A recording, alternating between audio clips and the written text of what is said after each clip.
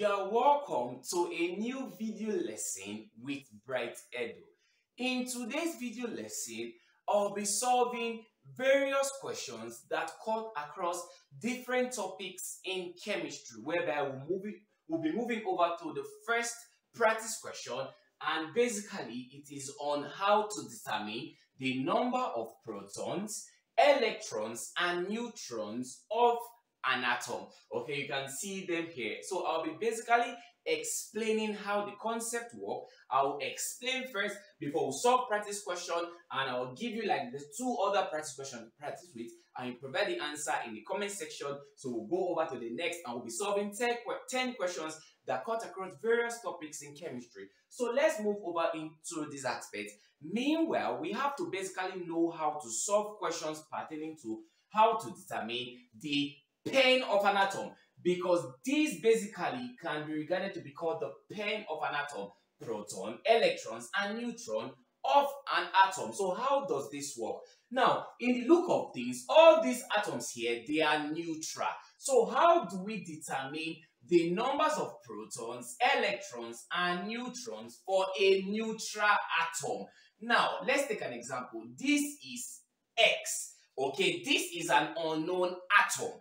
Okay, and here is labeled as A, whereby here is labeled as Z.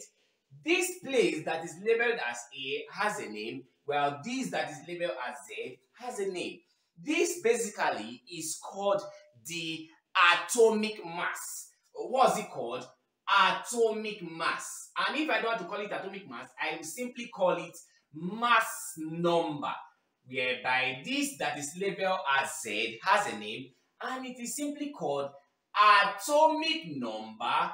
And if I don't want to call it atomic number, I will simply call it proton number. Okay, because we are trying to aim at solving the proton number, electron number, and neutron number for a neutral atom. We have different types of atom. An atom can be neutral, and also an atom can be charged. But due to the question we're having here, the atoms, they are all neutral. Okay, they are without a charge. Okay, and each charges can be positive charge or negative charge. So how do we solve this practice question? Now let's get into these particular questions. Now, this is a neutral atom, and how do we get our proton number, electron number for and neutron number for a neutral atom? Now this must be noted. It must be noted that the proton number, which is P, is also regarded to be called the atomic number. This must be noted. What did I say? Proton number is also called atomic number. And where is the atomic number located? Is it not down? Yes, and it is Z, whereby an atomic number is symbolized as Z. So whatever number we are having here for our atomic number should be our proton number. I already explained here that atomic number is also called what? Proton number. So whatever value we are having down should be called our proton number. So whatever value we are having down should be called our proton number. Meanwhile, it must be noted that for a neutral atom, proton number equals electron number. This must be noted. For a neutral atom, both of them are the same. Proton number equals electron. So electron number equals proton. Proton number equals electron. So whatever value we are having here should be our electron number. Well, for the neutron number, we get it by doing a little mathematics by saying mass number minus atomic number. Okay, mass number minus atomic number. That's the formula we used to get our neutron number, whereby this neutron number, mass number, is denoted with the symbol A, and atomic number is denoted with the symbol Z. So our neutron number basically is calculated by saying A minus Z. A minus Z. So with all this said, let's quickly go into this question and solve. I'm going to solve the first, whereby you solve the remaining one here and provide the answer in the comment section below. For A, which is N147. What becomes our proton number, what becomes our electron number, what becomes our neutron number? Very easy. Remember I said our proton number is gotten from the value down. What's the value down here? 7. And it's a neutral atom because it is without a charge. And the electron number, proton number equals for a neutral atom. So what becomes here also, because it's equal to proton number, so what becomes here? 7. Okay, whereby for our neutron number, it is calculated by saying A minus Z. The value up minus value down. Atomic mass or mass number minus the atomic number. So with all this said, neutron number becomes, what's our A? A basically is what is up always 14, and what's our Z? 7. So what become neutron number 7? So you can see how questions like this are being tackled without stress. So with all this said, let's go over to the next practice question. Okay guys, moving over to question number 4.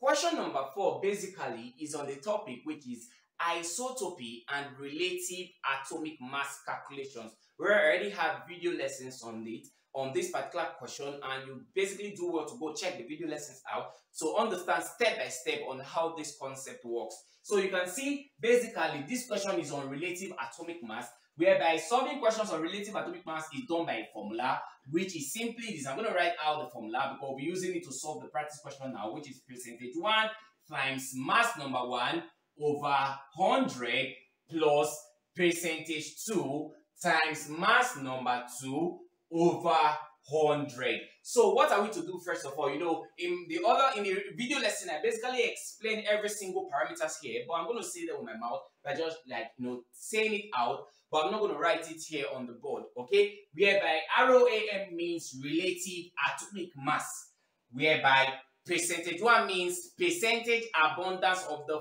first isotope. M1 means mass number of the first isotope. You can see 1, first isotope, over 100 plus percentage 2, which is percent abundance of the second isotope, because you are seeing 2 there, times M2, mass number of the second isotope, over 100. So how do we solve this practice question? So very easy. First of all, I'm going to read out the question, but before I read out, let me quickly write out the parameters in the in the formula. Percentage 1, M1, percentage 2, M2. Let's see what we are asked to calculate as I read the question. The question says an element X with relative atomic mass 16.2. So the relative atomic mass of the element X is 16.2, contains 2 isotopes, okay? X16.8 with relative abundance of 90% and XM8 with relative abundance of 10%.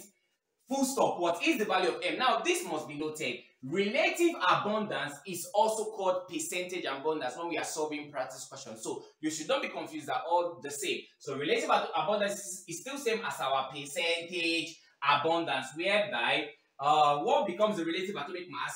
Because the question now is asking us to get the value for M, because this is the second isotope, because it was the value called, you know, last, the second isotope. It was not the value called first. So this is the second isotope, whereby this is the first isotope in the question. Meanwhile, everything that is 1 should be ascribed to that parameter, while everything that is 2 should be ascribed to this parameter. So what's the percentage abundance of the first isotope? They now say that this value reads relative abundance or percentage abundance of 90%. So 1 should be for 90%. And now, here is M1, which is mass number of the first isotope. Recall in the first question we solved on this video lesson, I basically explained that mass number is located up, where the atomic number is located down. So what becomes the mass number here? Is it 16 or 8? 16. Mass number is always up. Take note. Whereby here becomes 16. That's the mass number of the first isotope. Percentage abundance of the second isotope has to do with 10%. Yes, because it was the second percentage mentioned. 10%. And here, basically, which is the mass number of the second isotope, is what we are asked to get, because that is what is unknown. They say calculate value for M, question mark, and relative atomic mass basically becomes 16.2. Okay, so with all this said, we should impute all the parameters into the formula and get our answer. Whereby the relative atomic mass is 16.2 is equal to percentage 1 value to be 90% times mass number 1 value to be what? 16% over 100 plus percentage 2 value to be 10%, okay, times mass number 2 value, what we are asked to get, let's just make it X over 100. So how do we solve this practice question? So much, very easy. Now watch. Here remains 16.2 is equal to, evaluating this in our calculator, we're having 14.4 plus. Now what you have to do next here is to say 10 over 100. 10 over what? 100.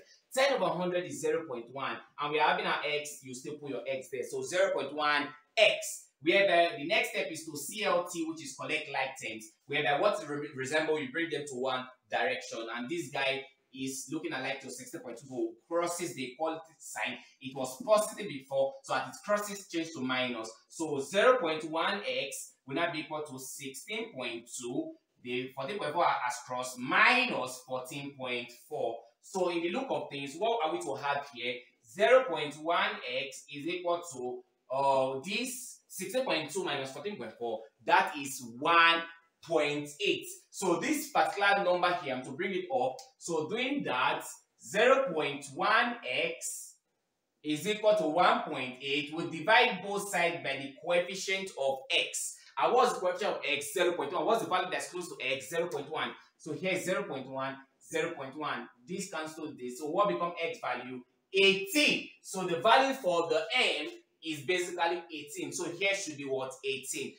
Okay guys, now let's quickly go over to the next practice question. Okay, for question number 5, you will be solving it and you provide the answer in the comment section below. Meanwhile, for question number 6, let's go into question number 6 and 7, 8, 9, and 10. So question number 6 basically explains or talks about the basicity of an acid, because it says the basicity of H2SO4 is.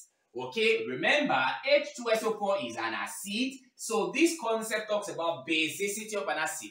And what's basicity of an acid? It is the number of replaceable hydrogen ion, and this hydrogen ion is symbolized as H plus in one molecule of an acid. Now, how does this concept work? First of all, we have to take the acid and dissociate it. We have to break it, okay, because all inorganic acids basically contains hydrogen ion, okay? So this is the acid H2SO4. So in the look of things, let's dissociate it. We already know we have to have our H plus, and also we have to get a radical because of this SO4 here. So here is a radical, SO4 2 minus. And radicals are groups of atoms behaving as a single charge unit or bearing a single charge. And in the look of things, is this reaction balanced? No. For our hydrogen ion, it is not balanced because we are trying to get the number for hydrogen ion and it determines our basicity of the acid.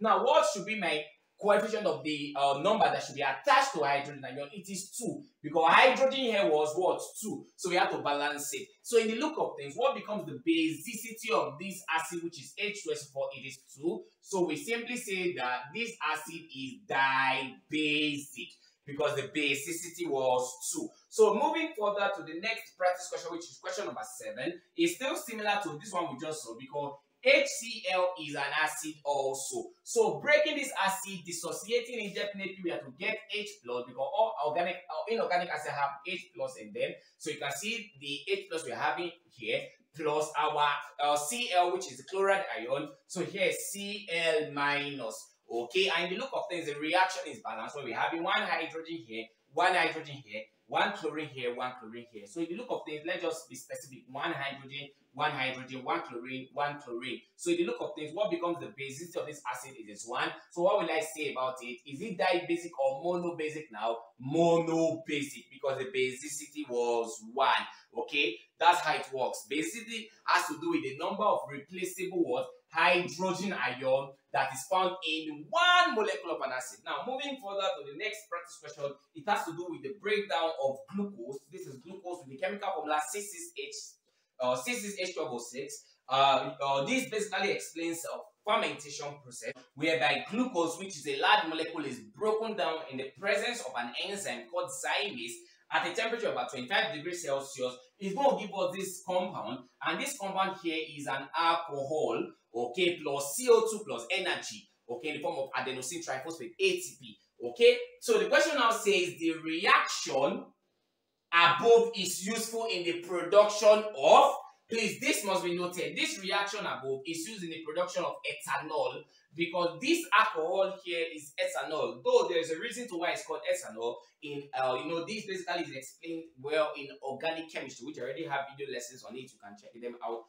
on my channel, but I'm going to put the video links to all these particular concept of questions we've been solving, so that going to those video lessons is going to be helpful to you. So with all this said, let's go over to the last two practice questions, which is question number 9 and question number 10. Okay guys, now let's quickly go over to question number 10, and it is basically on acid, base, and salt. And the question says the acid used to remove rust. Okay, this is rust from metals is basically called HCl. The most common acid that is used to remove rust from metals is called HCl. And the process that, the process whereby an acid is used to remove rust from metal is called what? Pickling. So this must be noted. The process is called pickling. Okay guys, moving over to the last practice question, which is question number 10. It's going to be an engagement section whereby if you are having any practice question difficult to solve, you basically type out the practice question in the comment section and let's see who will be the first person to basically solve the question. Okay, if you're having any question difficulty in solving, you basically type it here in the comment section. So let's see if another student is to solve the practice question. And also, I'm still going to walk through some of the questions you'll be asking. You are finding difficulty in solving in the comment section. Okay, so that's what will happen for question number 10. Now, if you find this video helpful, you do well to hit the subscribe button to this video lesson and also share these video lessons with your friends. Thanks for watching.